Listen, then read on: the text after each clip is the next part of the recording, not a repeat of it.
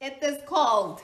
We just got home. We went and took the kids to have a picnic down by the river, and we like put an air mattress in the back of the truck and we're eating our lunch.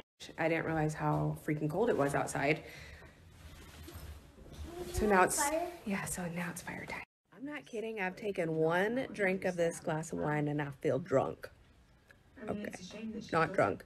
A little warm, yes.